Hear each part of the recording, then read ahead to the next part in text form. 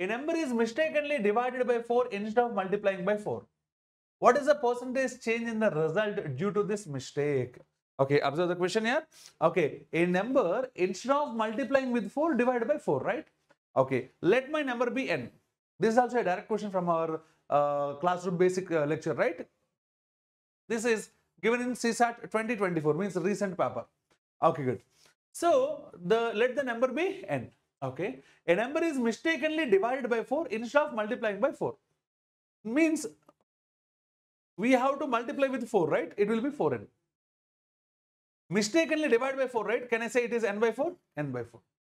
Now what I will do is just to take the ratio between these two.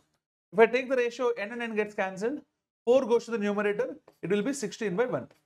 Okay. The correct answer is 16, but wrong answer is 1, right?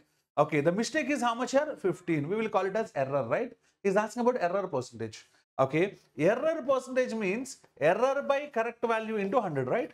Error is 15. By correct value is, observe that correct value is how much here? 16 into 100. If you calculate 15 by 16 into 100, you will get 93.75%. 93.75%. Which option is the answer here? D is the answer. Got it?